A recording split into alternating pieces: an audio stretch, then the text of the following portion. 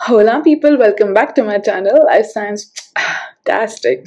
In today's video, I'll cover the course M.Sc in Clinical Embryology. And now, before wasting any further time, let's get started. If I introduce you all to this course, then clinical embryology is a stream of biology which mainly focuses on the study of fertilization of eggs and the healthy development of the embryos.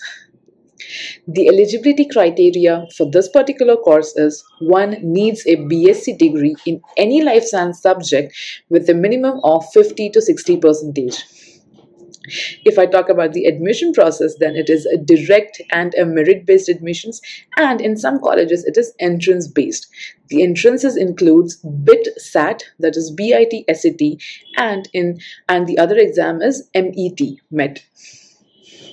The fees range, yes, the fees range is from 70,000 to 3 lakhs per annum. It's quite high, but it totally depends on the university you select. And the duration, as it's a master's degree, so it will be of 2 years. If I talk about the syllabus, then the syllabus of this course includes subjects like embryonic stem cells, genetics, oogenesis, implantation, patient screening, embryo development, embryos of reproductive systems, ovarian hyperstimulation, etc., etc. The colleges offering this particular course includes AIIMS Delhi, Bangalore University, Lovely Professional University Jalandhar, Madras University, Reva University Bangalore, Sridhar University Palani.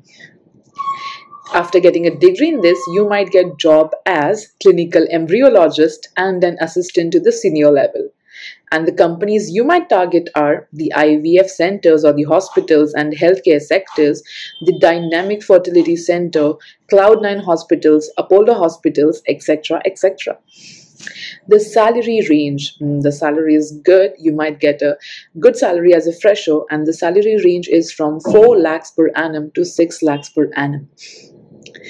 I guess that's it for today, guys. Hope you like the video. If you like the video, do share it with all the students out there who needs this kind of information, and I'll see you in my next one. Bye bye, guys. Toodles.